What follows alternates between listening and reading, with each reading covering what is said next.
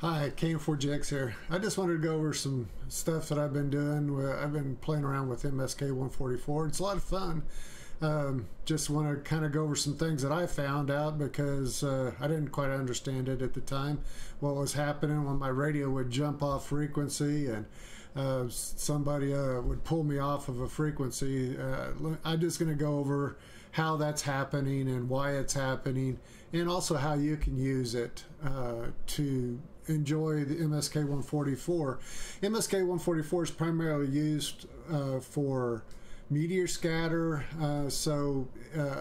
airplane scatter, some of those things. They call them pings.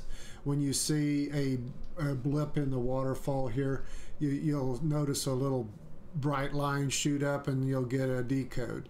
You might get multiple decodes on one pass, on one swipe across there. So there's a lot of things that's happening. It's not like FT8, so it's an older mode, but it's a really fun mode. When FT8's not getting through, you're only getting little pings here and there, little blips. FT8's not going to decode, where MSK144 will still get through with meteor scatter type environments, and that's happening quite a bit right now. There is a little bit of a meteor shower that's going on, and sometimes it also works when the band is just not that great for having solid contact. Now you will get other things on there too, including airplane scatter, which it's just the signal bouncing off of the trail from the airplane, and also from the meteors, of course, the trails from the meteors. But anyway, I just wanted to kind of go over a few setups or steps you take to set it up to do split. So I'm using the flex. This probably would pertain to a lot of radios, just to kind of go over some of these things with you. If this box here, you'll see right here. Let me change screens so that you can see what I'm pointing at. This box right here is how you split, do the split. So you will actually dial your radio to the frequency that you want to receive on, and when you click this box here, it's going to put the receive frequency in this window that you're transmitting, and you'll be transmitting on 260.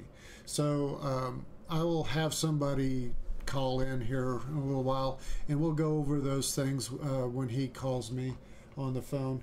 But if I were to enable this, you'd notice my radio jump back over to 260. So I'll go ahead and just do a quick, and right now you can see it's jumped back over to 260. I halt it and it's back and receiving on 263. So if somebody decoded that, they might come back to me, but anyway, I'm going to go ahead and clear that. And so that's the first one of the first things you got to realize is that's what that box is there for, and that's why when somebody's calling CQ 263, you double click on them, it's going to pull your radio off. If you got your settings set right, it's going to pull your radio off to 263. Here's the settings I'm using. I'm not going to go into too much detail on them, but you can kind of look them over if you want. Now this fake it is important. You have to have that turned on. At least I'm having to use it with the flex, and that will automatically pull your radio over when you're on MSK144, even when you're clicking on somebody else that's calling CQ and they're split. So that fake it is important. Now you got to remember to turn it back off because it can mess up other digital modes.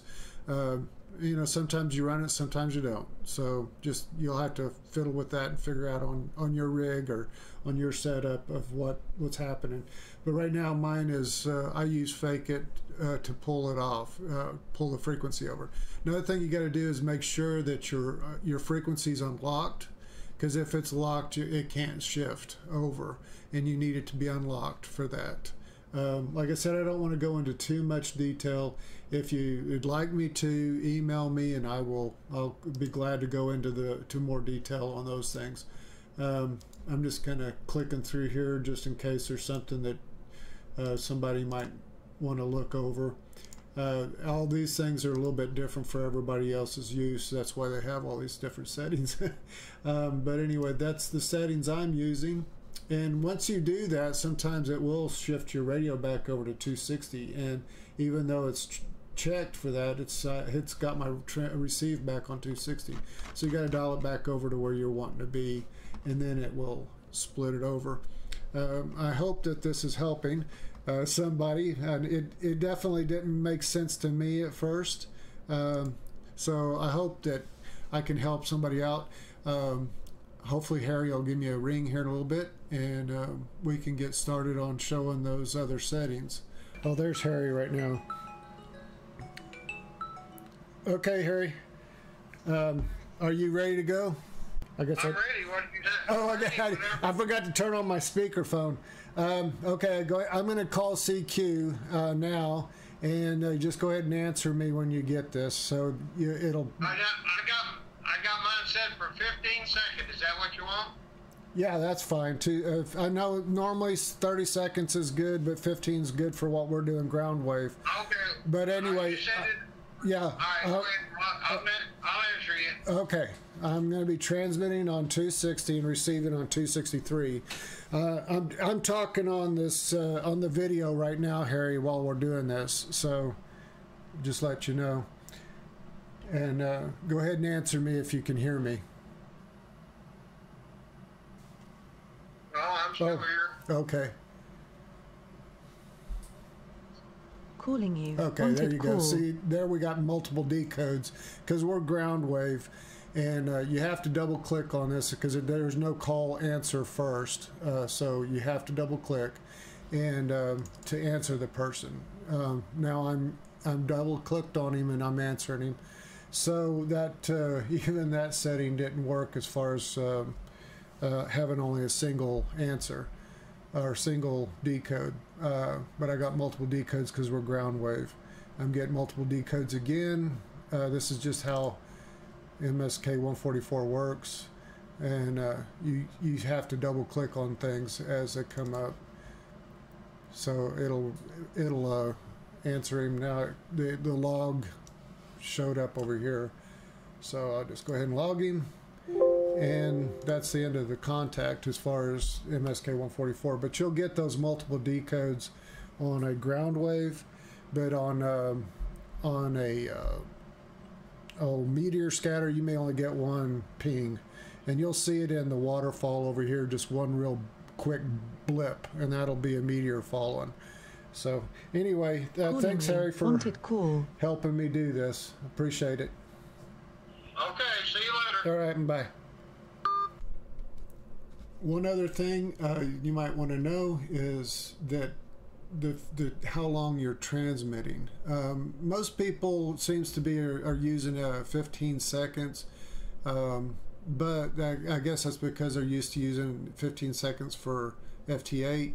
But you'll notice some of the guys that are doing meteor scatter will run 30 seconds, and that gives them more opportunity to have a ping off of a rock. They call them, the meteors falling, they call them rocks. So you'll hear them saying, waiting for another rock to fall.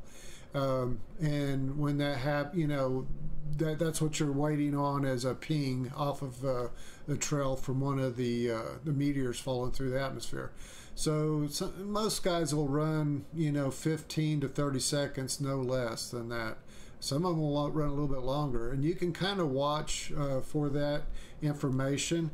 One of the websites that you might want to check out that would help you on this is you can go to Ping Jockey. Is the, where did I put my Ping Jockey? I guess I should have had it. There it is, Ping Jockey Central. You can watch what they're talking about, and this is all the VHF, UHF stuff. And you know, you'll see words like, you know, like I said, waiting for a rock to fall, try me again, whatever. They're setting up schedules to try out, you know, to try to make a contact. with it. Sometimes, you know, most of the time I just sit there and call CQ or try to work somebody that it pops up, just like on FT8. So anyway, this is a good resource you can use. It's called Ping Jockey Central.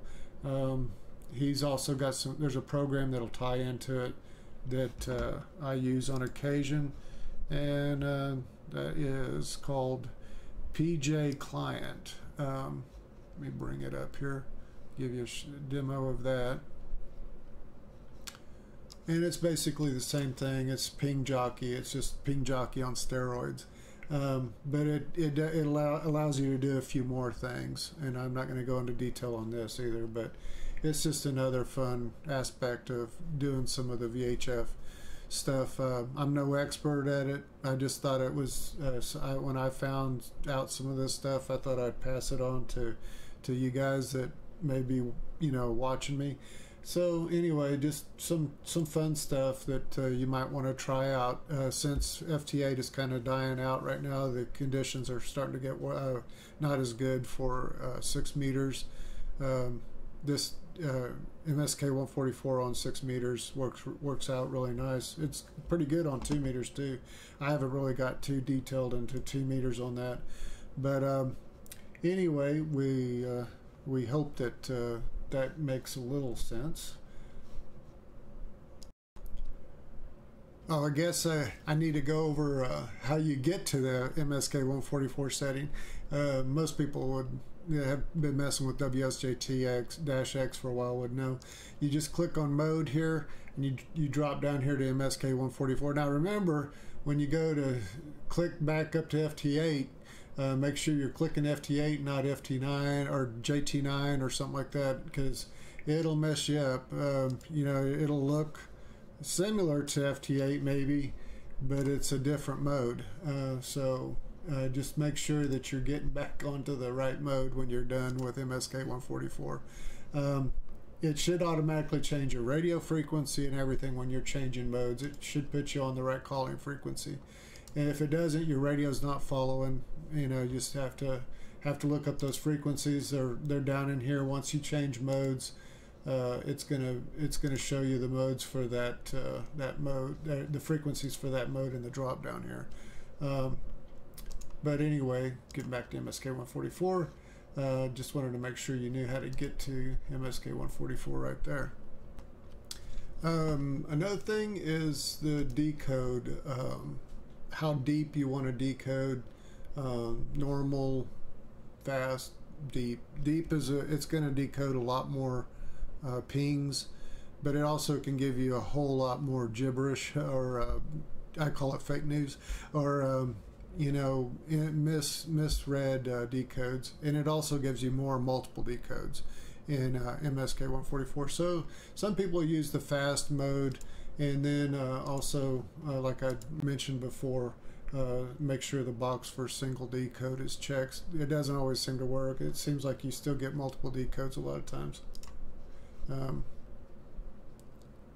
Anyway, I hope this helped, so that people can understand what's happening when they double click on when you double click on somebody on MSK144 and your radio jumps over. That's because they're split and they're pulling you off. Your radio will actually say QSY on there, and it's QSY'd you over to the frequency that they pulled you off of the calling frequency onto where they're receiving. And remember, you have to dial your radio back over to 260 once you're done working them, or you'll be back on their calling on their frequency that they're receiving on. So that, you know, that's just something that I learned the hard way.